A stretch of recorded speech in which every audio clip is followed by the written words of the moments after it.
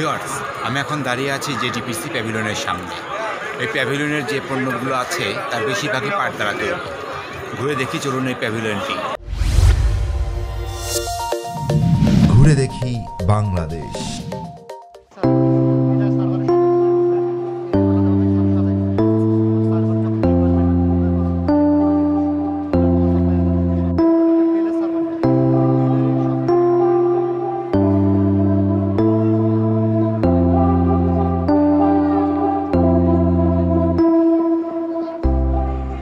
পাট, যেটাকে বাংলাদেশের সোনালী আঁশ বলা হয়, কিন্তু এই পাট আবার বিভিন্ন কারণে কৃষকের গলার হয়ে দাঁড়ায় ফাঁস। তবে এই পাটের দিন কিন্তু আবার সোনালী অতীতের মতো হতে পারে।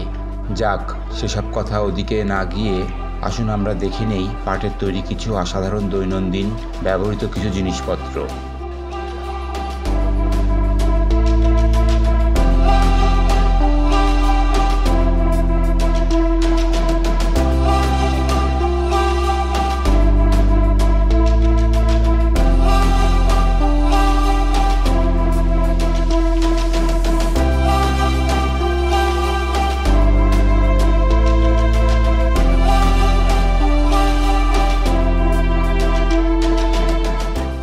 একটা সময় পাট দিয়ে দড়ি আর চালের বস্তা তৈরি ছাড়া আর কিছু তৈরির কথা কেউ চিন্তাই করতো না। অথচ এখন এই পাট দিয়ে এমন কিছু নাই যা তৈরি হয় না। ঘর সাজানোর আসবাবপত্র থেকে শুরু করে জুতা, স্যান্ডেল সবকিছুই তৈরি হচ্ছে এই পাট দিয়ে। আর আমি এখন বাণিজ্য মেলার যে প্যাভিলিয়নে আছি, এটা এমনই একটি প্যাভিলিয়ন যেখানে বেশিরভাগ পণ্য তৈরি হয়েছে পাট দিয়ে। তাহলে আর কথা নয়, এবার দেখে নিন পাটের তৈরি সব অসাধারণ সুন্দর সুন্দর জিনিসপত্র।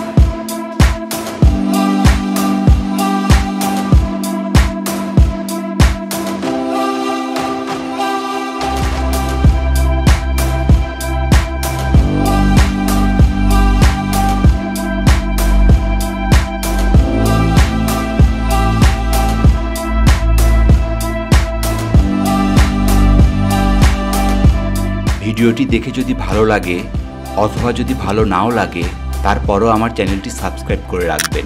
হয়তো আগামীতে আপনার পছন্দের ভিডিওটি পেয়েও যেতে পারেন। আর যদি ভিডিওটি ভালো লাগে তবে একটা লাইক দিবেন এবং শেয়ার করে আপনার বন্ধুদের দেখার সুযোগ করে দিবেন। আর নিচের কমেন্ট বক্সে একটা কমেন্ট করবেন ভিডিওটি কেমন লেগেছে।